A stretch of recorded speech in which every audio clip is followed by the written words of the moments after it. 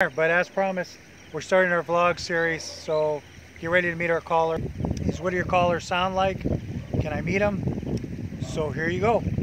All right, look forward to seeing you in a little while.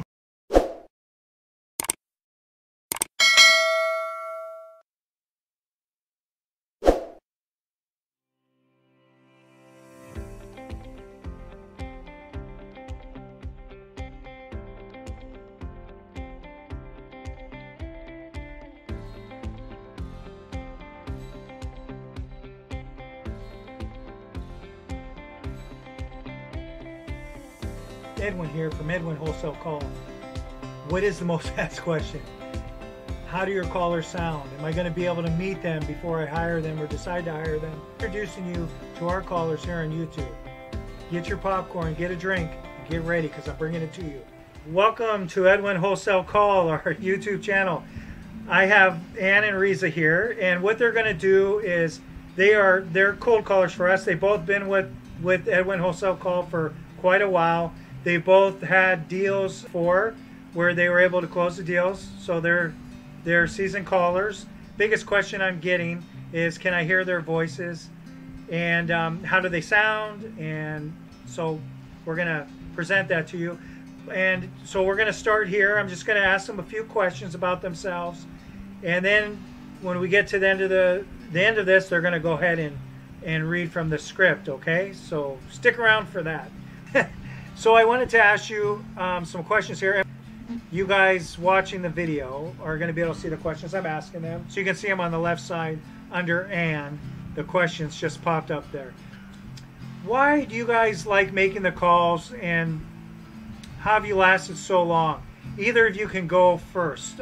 Why do you like making the calls for Edwin Wholesale Call, and with the wholesale campaigns, and how have you lasted so long? Whoever wants to take it first. Well, why am I making calls? Maybe because it's already part of my system, because I've worked with the industry for quite some time now, for almost 11, 12 years. Wow. So, yeah, because if I don't work, it's like there's something missing in me. So that's why it's already part of my system. Yeah. And the reason why I lasted is because I love what I'm doing. I love my company now, especially I'm working at home. So I love being part of Edwin Wholesale Call. Awesome. Awesome, Riza. Thank you. I think Anne's going to pipe in here. Yeah, why am I making calls, and why I last so long? Actually, yeah, I've been working in a call center for 6 years now, and I like challenges, I can say. Starting a conversation to a complete stranger is never easy. But it forced me to develop skills that I would never have tried on my own. And it's hard, but it motivates me. And I love what I'm doing, and the company as well. They're so helpful. Awesome. Awesome. Yeah. And I know you guys have a number yes. of campaigns. And you follow the 4 pillars, which is awesome. So you guys are really good at qualifying the homeowners, which is awesome. Your leads are really good. The ones that the positive leads, the ones you're able to get for the campaigns. And I'm going to ask this in kind of a different way. The American campaigns, before there were Filipino callers, there was American callers, and a lot of the campaigns, the wholesale real estate campaigns, were making the calls themselves before, when they first started, and then they knew how it worked and everything, and then they would, like Brent, he hired me as a caller, and I'm American, of course. So how do you guys, because a lot of people compare you to American callers, and they want Filipinos to have a nice quality of voice, but it's even fair to compare you to the American callers? Anybody can take that question. It's a hard question to answer, I think. But what do you think about that? Well, you can go first, Anne. Yeah. But us Filipino, we are so passionate. We work hard. We're not doing this just to have work, but we do this because we love to. We also care for our clients, so we always do our best so they'll be satisfied with the work that we are providing them. Wow. So yeah. Wow. Okay. That's awesome. Thank you, Anne. Riza. Yeah, because I think for us Filipinos, we work with, for one, with integrity. Yeah, and second, we work with passion. Love what we do. We give our best in everything that we do. Because since we love what we do, it's easy for us to make friends with our clients. Just like what I met yesterday, I think, or I think this morning. He said, you're such an angel because you understand me, you know what I'm going through. And then he even cried because his mother died. His mother just passed away. And so I know what he's feeling right now. So I said, yeah, I'm so sorry because I know where you're coming from because my mom just passed also. I know how it feels. I know how hard it is to lose a mom. And then he started crying. And then after that conversation, I felt like, oh, I found a friend in him. It's just because that, because I felt a connection with my client, with my lead. And then after that conversation, he kept on sending me pictures of his mom and him and with his family. So yeah, it's easy for us to communicate more, maybe because of the things that we are going through. And then he said, yeah, he is interested in selling his property, and from there we built a connection, and it started from there. Wow, that's awesome. Yeah, because really when I first started, this idea and then started hiring people, what I had in mind was just, I thought the Filipinos are so good at collecting the data and doing it in a skillful way, like not like an interrogation. They're not like interrogating someone, they're asking the questions. But I found that some of the callers are able to, just like Riza just said, they're able to connect with the person they're talking to. Like they will give an empathetic statement, like, and not like trying so hard to give an empathetic statement. And I didn't expect that would ever happen with any of our callers, and so that's a bonus. And I noticed that the Filipinos can do that, because what I know, you guys don't want to compare yourself to Americans, but people in America, when I talk to them, sometimes they say, well, they cannot connect in an empathetic way with the Americans like an American would. And I say, yeah, maybe that's true because the American culture is different, but you would be surprised how good the Filipinos are on the phone, and quite often they can connect with them because they've had similar things happen. We're all human. It's not, there's Filipinos and then there's Americans, and then people say we're a slave to our culture, which might be true, but we're all human beings first. Well, thank you both for that, for your answers with that question.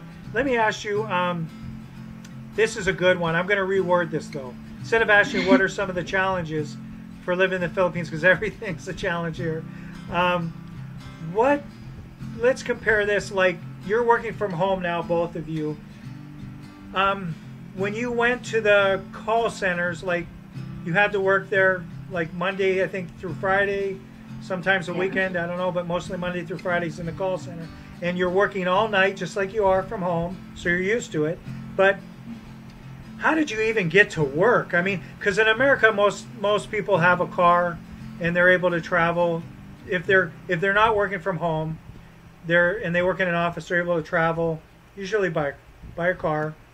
And it's not, they might have traffic, but it's not so difficult usually. And they're able to just go to and from work.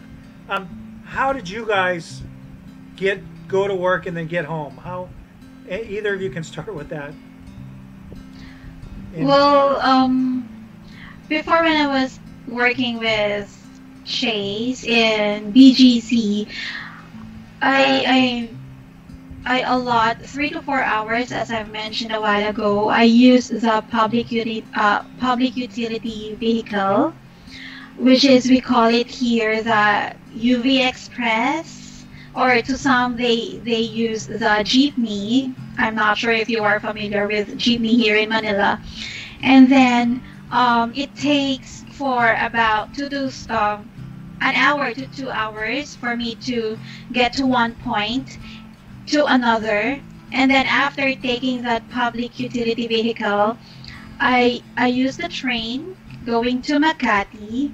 And then after the train, I take the bus going to BGC. So yeah, it takes for me, I think, 3 to 4 rides before going to work. Wow, Or before I can get there. that's crazy. And so then coming home would be the same way. And a jeepney, I think a lot of Americans don't know what that is. Some might if they've been to the Philippines, but jeepneys are just transportation. Filipinos will take usually in the city that they're in. There'll be jeepneys, and then if they take a jeepney, sometimes they have to. They're usually really crowded in the cities, and it's like you're kind of cramped in with people, and everybody jumps in on there, and they're really kind of colorful, the jeepneys. But yeah, I've ridden on them so many times because I used to, when I worked in the call centers, I took a jeepney to work, and I didn't have a car when I first started doing that, and yeah, and it's different. It's a different way to get to work, but then you were taking other transportations besides that, which is nuts. So, okay, thanks, Riza, and Anne, what about you? Yeah, before when I was still working with an office-based company in Makati, I need to wait, 30 minutes just to get a bus to go to work, and then it will took me 3 hours just to get there. And here in the Philippines, the traffic is so unpredictable. It's so stressful. It's so tiring. So luckily, I was able to find a home-based job, which Risa referred me. And yeah, and then it changes from there. Awesome. It's really different. Yeah, it's really different. Yeah, and these two callers, these two people have been with me for quite a while, and they make their campaign so happy. Right now we're on hold status because of the holidays. And also what I'm going to say before they read the script, the callers have their script open when they're making calls. They have their script open, just like I did all the time I worked for Brent, and after I worked for Brent, and then before I worked for Brent, I always had my script open, and then I'm looking at the script, and no matter what I'm doing, I'm looking at the script when I'm using it as a reference, and the callers are taught that too. So they're going to do that for you. And before we do this, though, I want you to, if you haven't already, if it's your first time visiting our channel here, subscribe to our channel, and then don't forget to click the bell because you'll be notified when I release videos every week. Okay, so that being said, let's go into the script. I'll be the homeowner and you could be the caller, just like you do your calls. Okay, so whenever you're ready. I'm ready, boss. Okay, ring, ring, ring. Hello? Hello, I'm looking for Ed.